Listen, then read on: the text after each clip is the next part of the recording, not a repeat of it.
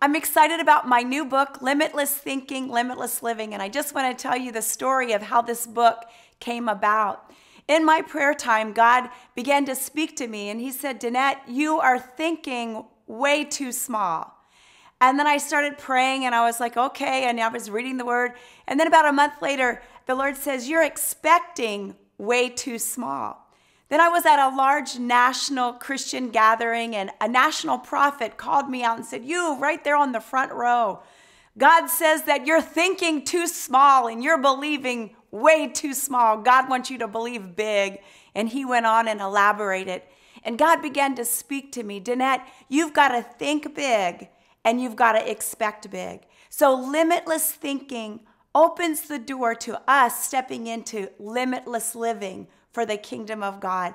You know, when we limit God, we are limiting his ability. And so many times what we believe is we believe that God will do it for everybody else, but we need to know that God will do it for us and in us. So we've got to take the limits off. Believe big for what God can do in you, through you, and for you.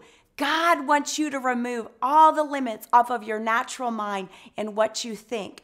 And as we begin to think big, then we can ask God for big. The word says, ask and you shall receive, seek and you shall find, knock and the door shall be open.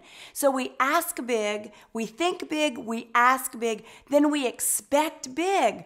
What are you expecting? Sometimes we just expect God just to do this. We're just expecting just to make it through. No, we need to expect big, and then we will see God do big things. God is moving in a way in the earth today that is just, it's supernatural in miracle healings, but also in abundant financial blessings, opening doors, setting people free, doing things that are exceedingly abundantly above all that we could ever think, ask, or imagine.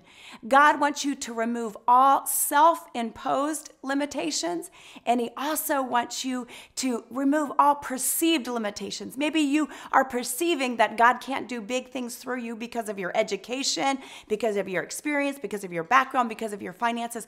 Whatever it is, God wants you to remove those limitations, have limitless thinking and limitless living for the kingdom of God, for the glory of God. I'm excited what God is going to do through this book. I know that this word has blessed me and it's changed my life and my ministry, and I believe that it's going to be life-changing for you as well. God bless.